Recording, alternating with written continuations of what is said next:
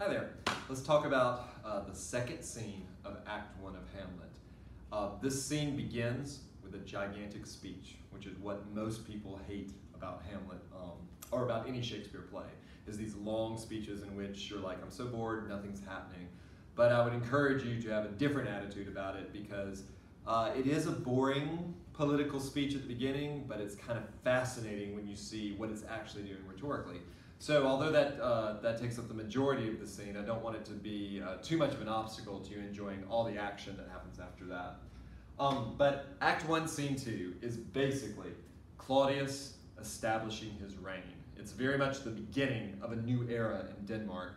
Hamlet's father is dead, there's a new king in town. And it happens to be the prior king's brother, and that's a little iffy, but that's what we're going to talk about. Some of the major points we're going to make today is that we're going to look at that long speech, at least a little bit. It is a brilliant politician's speech. After the speech is over, we're going to deal with some of the things that Claudius deals with. He deals with a character named Laertes and his father Polonius, and then he turns to Hamlet. We're going to talk about Hamlet's character. It's very important to get that established. What is Hamlet like? And we're going to see how Claudius deals with his nephew, his stepson nephew, as I call him. And there's this new family that's been created since Hamlet's lost his father and his mother is already remarried. There's kind of a new family unit. We're going to see how that unit's working out. We're going to look at the first of Hamlet's 4 soliloquies. Every Shakespeare play has 5 acts, and there's a big soliloquy in all 4 of the first acts of Hamlet, and then in Act 5 there's no soliloquy. And we're going to talk about what Hamlet does in every one of those soliloquies and why it's missing from Act 5. And of course, what we saw at the end of Scene 1 was that Horatio was going to go tell Hamlet about seeing his father's ghost, or at least what they think is his father's ghost, on the castle battlements. And we're going to get to see Hamlet and Horatio, these good buddies, reunite with each other and see Hamlet's reaction to the news of his father's ghost. So, not a boring scene at all. Actually, with a few exceptions, there's not really that many boring moments in Hamlet. So, let's talk about that first speech. Though yet of Hamlet, our dear brother's death, the memory be green. That's how the speech begins. I want you to know that when we read this play, Claudius and Hamlet are going to be antagonists, and so they need to be in some ways equivalent, although Claudius is older and more powerful, and so you have an underdog that's sort of fighting. That's another thing that keeps us interested in the play. But both of them are very, very good at using language. In this scene, Claudius is going to be superior to Hamlet in terms of language, although Hamlet's not going to be bad. Claudius is at the height of his power, and his language is masterful. He is in complete control of Denmark. That's why this speech can be quote-unquote boring, is it's got long and jammed lines, sometimes a 14-line sentence, because Claudius is in absolute control of his grammar and syntax and has this very polished speech. So people think of this as a Shakespearean speech because it's difficult to understand, but it really is heightened political language. Not all Shakespeare characters speak Shakespearean, so to speak. They all have different tones. It's really just a superb, formal public speech. So it's kind of interesting to watch all the different moves that Claudius does here. If I could sum them up for you real quick. He says, we're really sad about my brother's death, so he tips his hat to the previous reign. But we got to think about ourselves.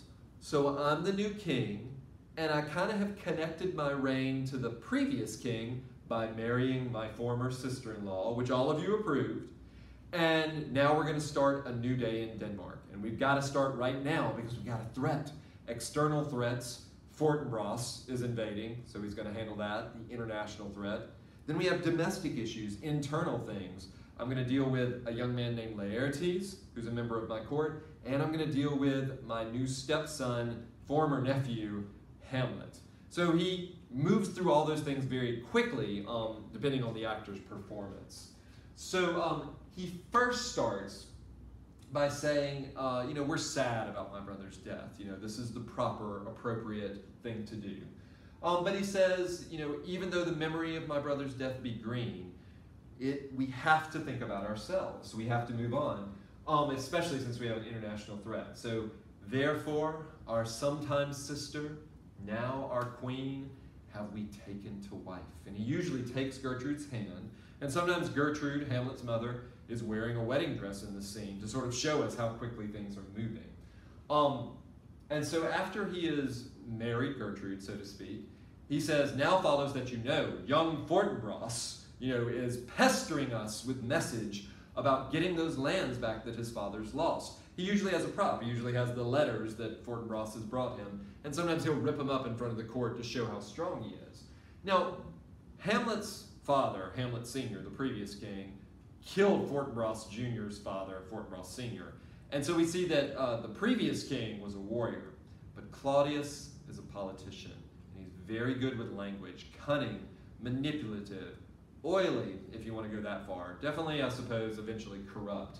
But he does not handle Fortinbras with like a war. He doesn't start a war, even though they're preparing for defense mechanisms, building those ships and everything. Instead, he sends two ambassadors, Cornelius and Voltimand, to go handle that. So he's going to try to solve this with words. And the way he's going to handle it is he's going to sort of put Fortinbras in his place. We learn that the present king of Norway is not given a name. His name is Old Norway in the play.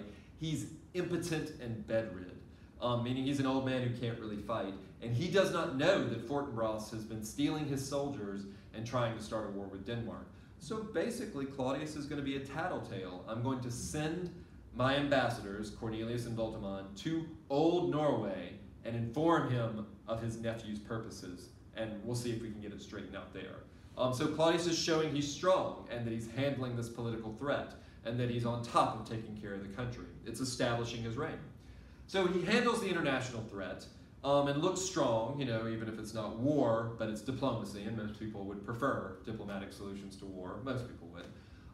He turns from the international things on the outside and he turns internal. He's got two young men, and they're college students, right? There's Laertes, the son of Polonius, who's the prime minister, is what I call him, of Denmark, the #1 servant to the king. And then there's Hamlet, his stepson/nephew. Laertes is a college student in Paris. And we'll talk more about what that means, what that suggests about his character in scene 3. And Hamlet is a student in Germany, in the city of Wittenberg or Wittenberg. Just by saying that Hamlet is a student in Germany sort of shows us that Hamlet is probably tremendously intellectual, tremendously rational, scientific, philosophical, sort of hard-edged German stuff. Paris stuff sort of implies a little bit of playboyness to Laertes. So two different types of young men, and they're going to be very important major characters for it. So the first thing that Claudius does in handling the domestic issue is he turns to Laertes and says, Laertes, what is it that you were asking me? And he's doing this in front of the court to sort of show that he's a good king. And Laertes says, well, I came home for the funeral, and I came home for your coronation, but I'd like to go back to Paris. Claudius, defaults to his father, shows that he's not a tyrannical king, and says, what says Polonius about this, request that you have? And Polonius says, he hath wrung from me, my lord, my slow leave, and I pray you let him go. And so Claudius lets him go. It's a yes answer, and sort of positive, and a good interaction with one of his subjects. And then he turns to Hamlet. And this is the more difficult issue, right? Is because Hamlet wants to go back to Germany. He just let Laertes go back to Paris, but the answer for Hamlet is going to be no. And there's several reasons that might be happening as we go through it. So, you could portray Claudius a lot of different ways. One of the things we want to do when we read this play is to realize that Shakespeare's plays are, they're kind of dry on the page, I suppose. They only come to life in performance. And it just depends on the director for how, and the actor for how they want to be. Claudius can be portrayed as callous, shallow, greedy, lustful, villainous, brother-murdering drunkard. He can be all those things. He can be the worst guy you ever imagined. But he also can be portrayed as a basically good man, trying to be a good king, who did one terrible act, but is trying to make up for it. Now, we don't know at this point in the play if he actually is guilty of murdering his brother. All this is sort of being delayed by Shakespeare so that there's a bunch of questions in our mind.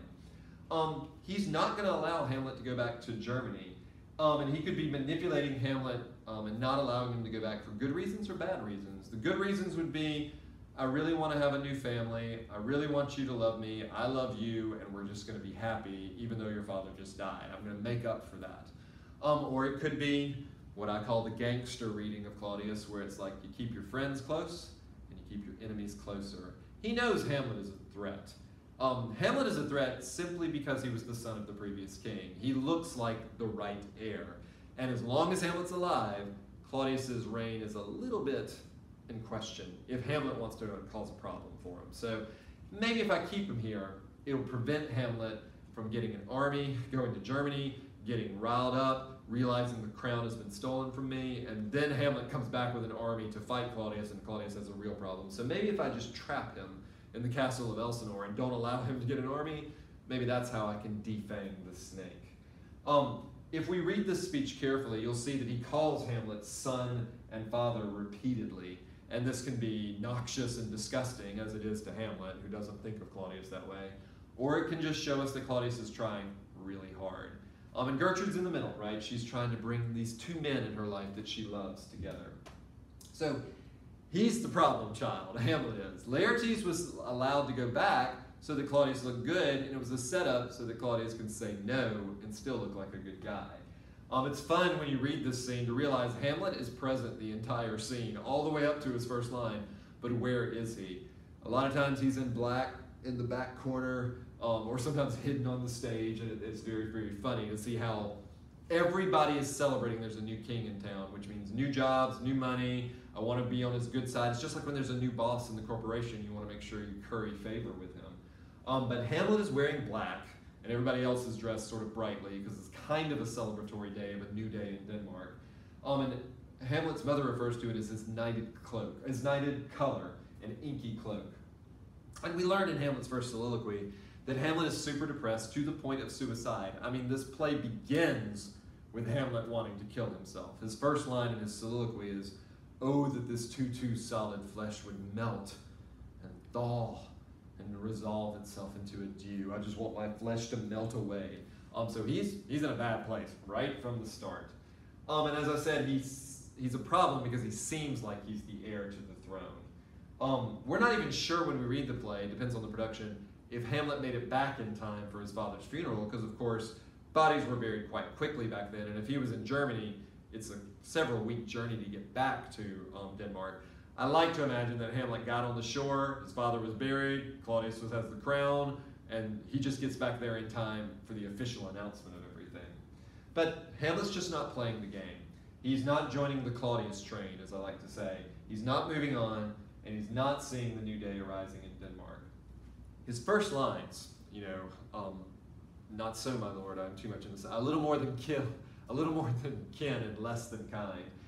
There are sharp, bitter, witty, and angry lines, right? It opens with, "How does my cousin Hamlet and my son? A little more than kin and less than kind. I am more related to you than is natural." The word kind means natural there. And he's punning on kin and kind. I don't like being your stepson, nephew at the same moment. Something's incestuous about that. It's more like sneakily implied, sarcastically suggested, and that is very much Hamlet's attitude. Classically we say he's sort of teenage angsty, but I think that's a little unfair to Hamlet because it is a difficult situation he's been put in. He's not just a petulant teenager, even though a lot of his behaviors are identical to that. When Hamlet is asked by Claudius, "How is it the clouds still hang on you? Why are you so depressed?" Hamlet says, "Not so, my lord. I am too much in the sun," punning on I am your son, and I don't really like that very much. So he's a punner. He likes to grab people's words and immediately turn them around on them. He likes to quote people back at them with a biting wit. He is known for being intelligent. A lot of people think of Hamlet as the most intelligent character in the play and maybe in all of Western literature. He's very quick-witted, very wordy. He likes to talk a little too much. But he's also melancholy, depressed, sad, and grieving. And he doesn't like being forced to glad hand and to be happy with people. So he, like I said, he likes to listen to people and twist and pun their words back at them. His mother, is between these two guys and is trying to bring them together. When Hamlet is kind of cold to Claudius, Gertrude steps in and says, "Good Hamlet, cast thy knighted color off, and let thine eye look like a friend on Denmark. Do not forever with thy veiled lids seek for thy noble father in the dust. Thou knowest 'tis common. All that lives must die, passing through nature into eternity." She said the word common, and Hamlet grabs it, and he said, and she just means, we know that everybody has to die. It's a common thing. But Hamlet takes that word and says, "Aye, madam, it is common." When he says common, he sort of says something low class about it. You know, the way people are behaving is a little low class. Gertrude misses that sort of nastiness in his voice and says, "If it be so, why seems it so particular with thee? If it's common that everybody loses a father and has to grieve, then why does it seem," she says the word seem, "so particular with thee? Why is your grief more excessive?" Hamlet grabs that word seems. "Seems, madam? Nay, it is. I know not seems." He's like, "I don't know why you say the word seems. Maybe some of you just seem sad, but I am sad. It isn't just my inky cloak, good mother." Hamlet loves to use the word good sarcastically. He doesn't think mom's being so good here. "It isn't my inky cloak, good mother, nor customary suits of solemn black, nor the dejected behavior of the visage, nor the tears in my eyes. None of this can truly denote how sad I am. These indeed seem, other people can wear black and cry, but my grief is real." So he immediately starts twisting her words and sort of critiquing the things she says. So he's kind of like, Hamlet's a prickly pear, kind of a porcupine here. He kind of gets Claudius off, and so mom comes in. Now mom feels insulted and walks off, so Claudius comes back in, and he makes another long speech. He loves to talk. And you can do this speech in many ways. It can be condescending, patronizing, generous, concerned, critical, judgmental, careful. He basically says, "Hamlet, it's sweet and commendable for you to show these mourning duties to your father. But you must know, your father lost a father, and that father lost his. And the survivor bound in filial obligation for some term to do obsequious sorrow." So he kind of tells Hamlet, it's good that you're sad about your father, but you're taking it too far. And if you read the speech carefully, he gets a little more critical and tells him that his grief is irrational and unmanly and offensive to heaven. And you need to stop all this. And it's, you know, he basically says your grief is sinful, stupid, excessive, embarrassing, all those kind of things. And Hamlet listens. He doesn't respond. You should note that it's a long speech because Hamlet just listens without response. And when it's over, you know, basically Claudius is saying, for your intent in going back to Wittenberg, it is most retrograde to our desire. Like, we don't want you to do that. And we beseech you, bend you, to remain here in the cheer and comfort of our eye, our chiefest courtier cousin, and our son.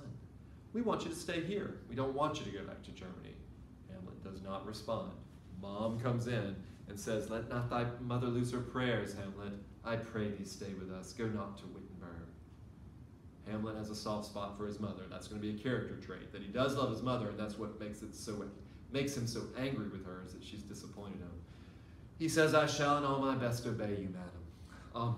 And Claudius acts like it's a great thing and sweet, and Hamlet is agreeable, and they leave to go celebrate.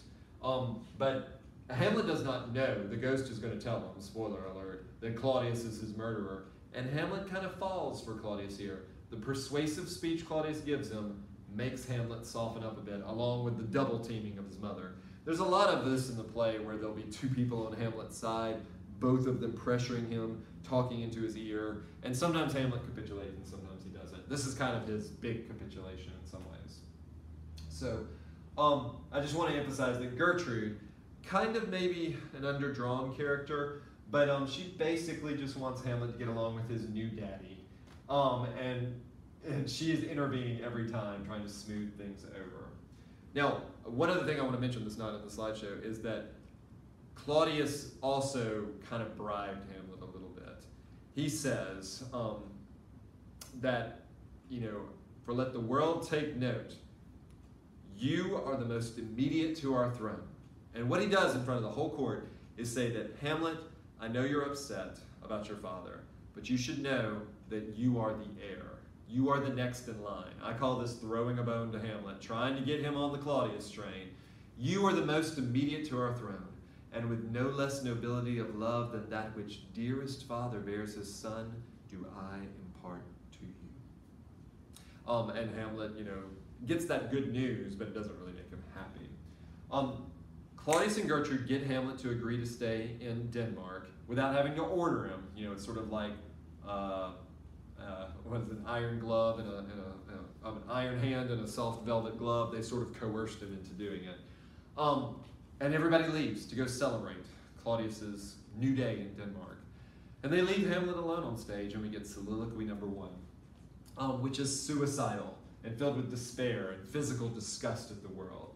Hamlet uses interesting images. Garden imagery is important in the play. It reminds us of innocence, the Garden of Eden. And he says that the world is an unweeded garden, that things rank. Hamlet's favorite word is rank, which means rotten and sick. Things rank and gross in nature possess it merely. We can see that he meditates on how different Claudius is from his father. He says that his father was like Hyperion, like a sun god.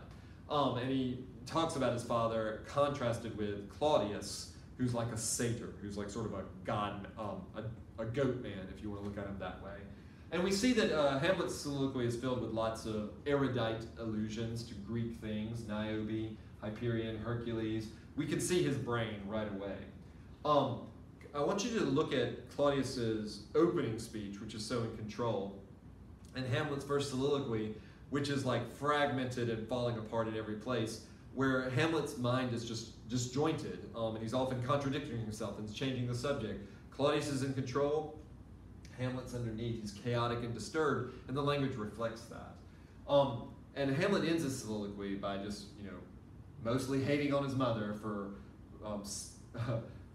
posting with such dexterity to incestuous sheets. How could she move so quickly from crying at my father's funeral to being in my uncle's bed? He realizes that he's the only person who feels this way.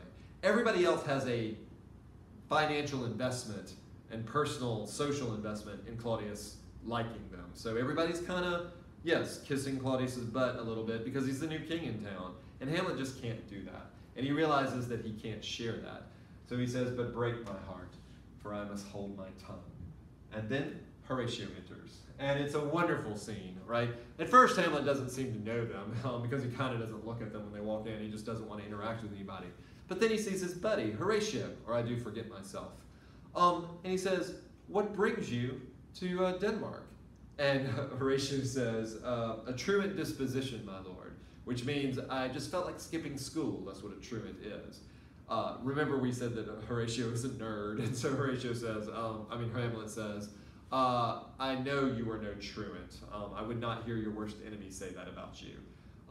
Why did you come here?" Notice that Hamlet is asking him questions because that is Hamlet's nature, curious, intellectual, also personally interested. "Tell me really why you came here." And Horatio says, I came to see your father's funeral. I came because I'm your friend and I wanted to support you. Hamlet, bitter and funny, says, "I prithee do not mock me, fellow student. I think it was to see my mother's wedding."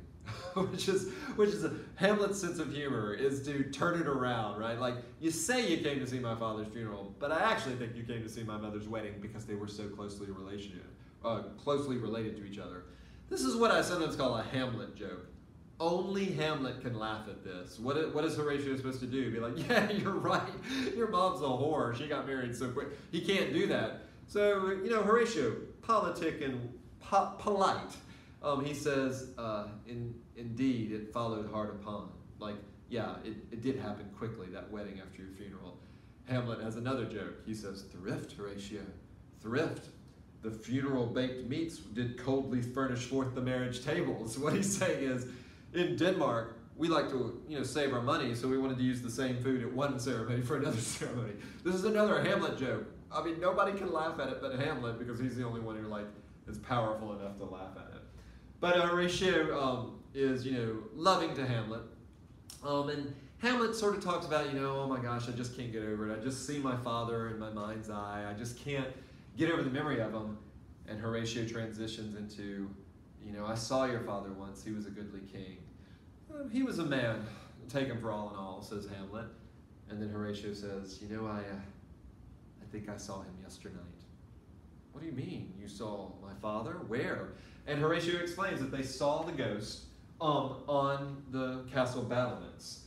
And Hamlet is intrigued and worried, and he starts peppering Horatio with questions, almost like an interrogation or a lawyer. He even throws in fake questions, like, my father's beard was sable, right? Meaning it was all black. Because Hamlet knows that it actually was salt and pepper, it was grizzled. And Horatio answers correctly. He says, no, it was grizzled like I saw in life. Hamlet is not trying to trick Horatio, he's just trying to find out the truth, because Hamlet is certainly a character who values the truth. So Hamlet gets very excited because he's kind of in stagnant water, miserable and depressed. And then suddenly he hears that there might be something going on that will change the situation from just being like a pet dog who stays in Claudius's court and can't go back to college. So he gets excited. And he says to the guards and Horatio to not tell anybody about the ghost and that he'll talk to the ghost tonight. And he ends the scene with a rhyme couplet. After the men have exited, he says, foul deeds will rise, though all men hide them from earth's eyes, or something like that. A rhyme couplet is a typical ending of a Shakespeare scene because he had no lights and no curtain, so it gives a sort of sense of finality, and everybody knows to clap because the scene is over. So again, the play has momentum. Hamlet is going to talk to the ghost tonight, and so we get excited thinking, oh my goodness, we're going to see what happens when the ghost speaks to Hamlet. And so we get ready for scene 3, which is actually a little different. In this scene, we take a break from the intensity of the royal family's troubles, and we go to the second family in the play, which is the chief minister or prime minister of Denmark, Polonius, and he has 2 children, Laertes and Ophelia. We just saw Laertes is going back to college, so the next scene will be a goodbye scene. Laertes is going to bid farewell to his sister Ophelia, along with Gertrude, the only 2 female characters in the play, and he'll say goodbye to his father. So we kind of get a little bit of relief from the intensity of political intrigue, and we get to sort of something personal. So let's go meet Polonius and his children.